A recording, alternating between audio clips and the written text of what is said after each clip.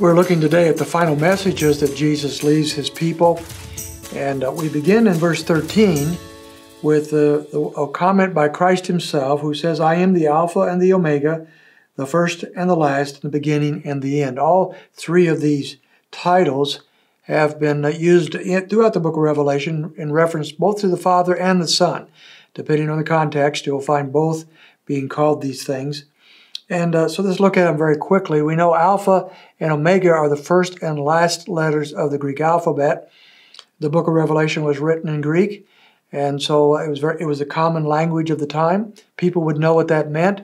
So from the beginning to the end, everything in between, Jesus is that. He encompasses all things. He reinforces that by saying the first and the last. It's a very similar way of saying the same thing, but he's the one who is first of all things. He is preeminent over all things. He's preeminent over creation, over the church, over humanity, over angels, over everything. And he's the creator of all things as well. So being the first, he is the one who created all things that follow after. He is also the last. He's the one that is going to bring everything to an end. We found in chapter 21 that he is going to destroy the present heavens and earth and create a new heavens and earth. He is the last. He brings it all to a conclusion. And then the beginning and the end, again, very similar, overlapping ideas, but in case anybody missed it, he is the first of all things. He is the ending of all things. He is the sustainer of all things. That's Jesus Christ. What a beautiful description of who he is.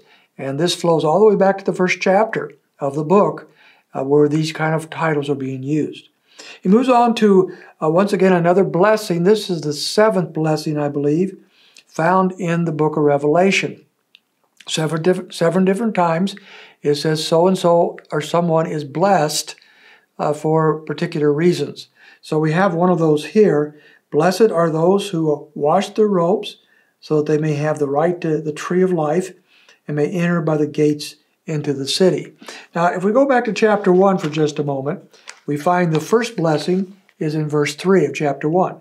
Blessed is he who reads, and those who hear the words of the prophecy, and heed the things which are written in it, for the time is near. Now, we looked at this a couple of days ago, but I want to reiterate the idea that the blessing is found, a blessing is pronounced on those who both read and heed or obey the words of this prophecy. I don't think there's any other book in Scripture that gives quite that same kind of promise. A blessing, a prosperity in the sense that we are favored before God, prosperous before God.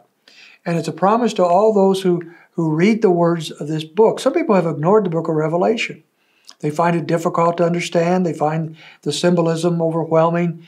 They don't catch the meaning, and yet it is the only book in the Scriptures that promises that when we read it, we're looking forward to a blessing. But that reading must be accompanied by heeding our obedience. So you have to read it and obey it to receive the blessing that God promises here. We don't want to simply be hearers of the word, but doers of the word, as James tells us in the first chapter of his epistle. So we have this blessing in verse 14. Who is it for? For those who wash their robes, so that they may have the right to the tree of life and may enter by the gates into the city. So these are the redeemed. These are the ones who've had their sins washed. They've been regenerated. They've been renewed. They've been redeemed by the Lord, so that they have the right to the tree of life that we looked at earlier in this chapter. And also we enter into the gates of the city. Now we've already seen that those who enter into the eternal city, the final New Jerusalem, are only the righteous. And so blessed are those who are righteous, for they will enter into the kingdom of the Lord. What a blessing that is. By contrast, verse 15, there is a curse. Scripture often does this. We think back in the book of Deuteronomy, where there was a series of blessings and curses that God had the people reiterate concerning their own nation of Israel.